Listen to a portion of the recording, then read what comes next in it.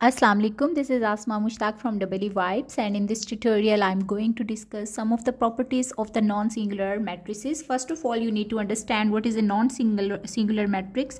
So for any matrix A, if the determinant of that matrix is not equal to 0, then such type of the matrices are known as the non-singular matrices. So this is the identification, either the given matrix is singular or not.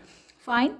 Now the first property that I will discuss is, if the matrix is non-singular, then it is invertible, which means we can find the inverse of this matrix by using the formula adjoint of A divided by the determinant of A. Fine. So let's consider an example, matrix A. So here we can find the adjoint of A by switching the diagonal entries, which is equal to 2, 2. Since they both are same, so that's why they remain as it is, while we will invert the off diagonal entries.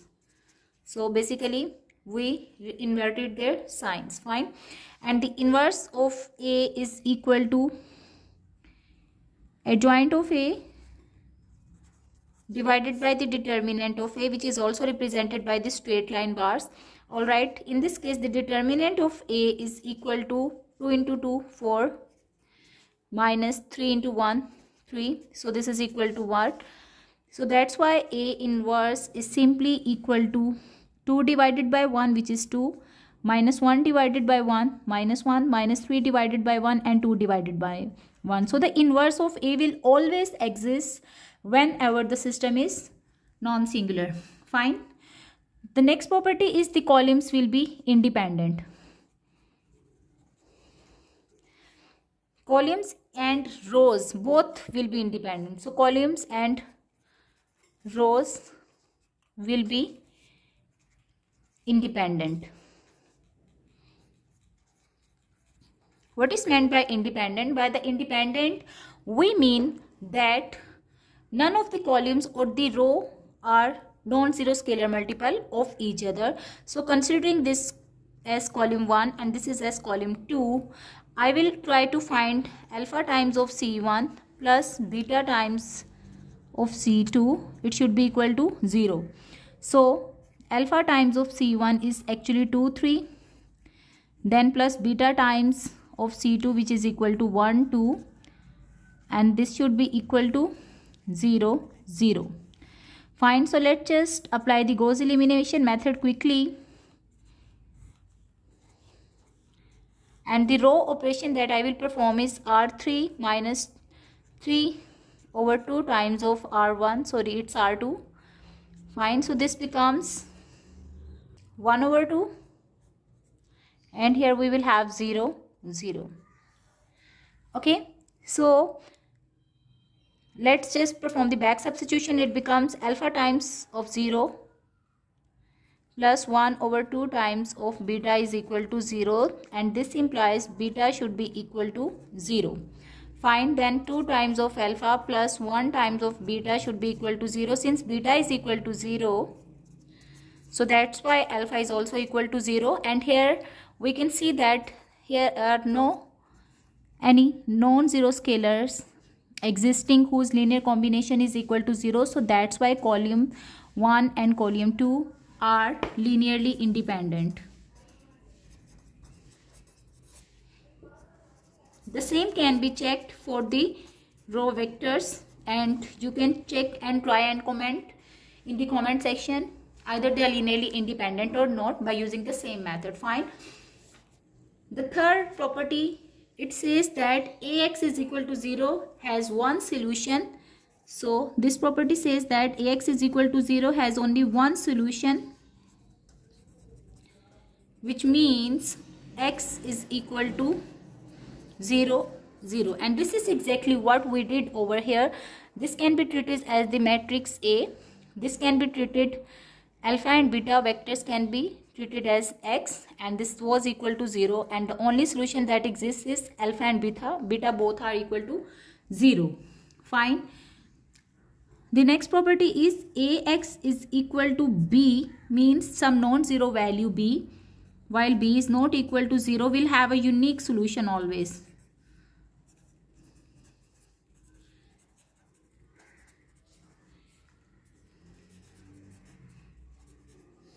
So assuming that if b is equal to 1 and then 2, let's just write down this system again.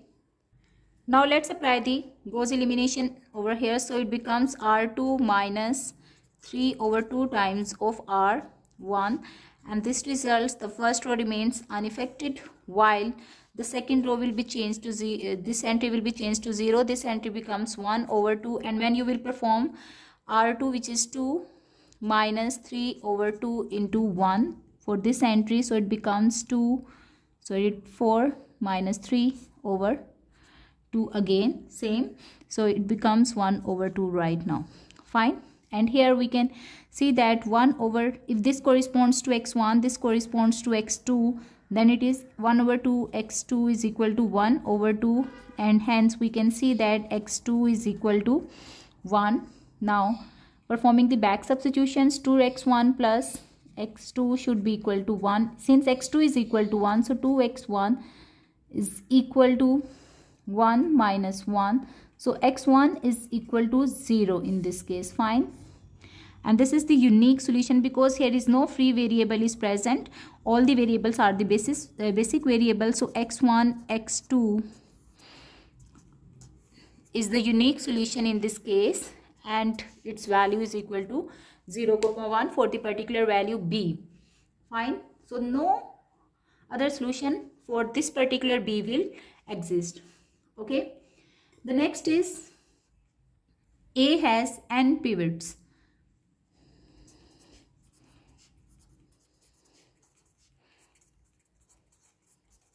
So if you want to find the pivots of a system, we will perform the RREF form of a matrix, and we can see that this is the first non-zero entry in the first column, then this is the first non-zero entry in the second column, and the order of this matrix is 2 by 2, where n is equal to 2. So here are n is equal to 2 is equal to the pivots present in this system. Okay. The next property is A has full rank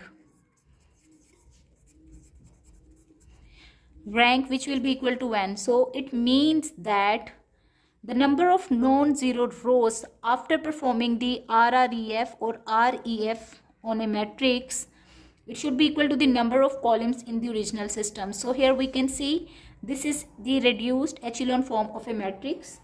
Okay, and in this case the number of non-zero rows are equal to 2. So n is equal to 2, which is the rank of this system. Fine. The next property is all eigenvalues are non-zero. This is very interesting property. So all eigenvalues are non-zero. Let's just find the eigenvalues of this matrix quickly. For finding the eigenvalues, what we do, we build the characteristic equation by using the formula A minus lambda I determinant should be equal to 0. So let's just write it quickly. So 2 minus lambda 3 1, 2 minus lambda determinant should be equal to 0, and from here we can write it as 2 minus lambda into 2 minus lambda minus 3 is equal to 0. Let's just simplify it. So it becomes 4 minus 2 lambda minus 2 lambda plus lambda square minus 3 is equal to 0, and from here by rearranging we can write it as,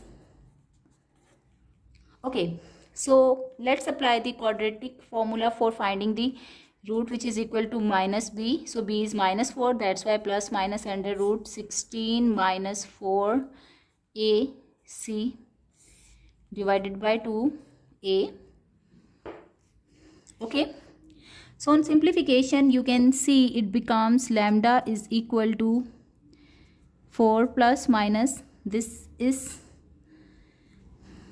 actually equal to under root 12 divided by 2. So the one root will be lambda 1 will be 4 plus square root of 12 divided by 2, while the second lambda 2 will be equal to 4 minus under root 12 divided by 2. Fine. Okay, so it can be seen that the both eigen values are non-zero plus they are positive as well, which also implies to the other property of the system, and we can say that A transpose A will always be symmetric as well as positive definite matrix. So what does it mean? It means that when you will find the A transpose into A and then you find the pivot values, they will always be some positive number. Okay. And the last property is A will always has n singular values.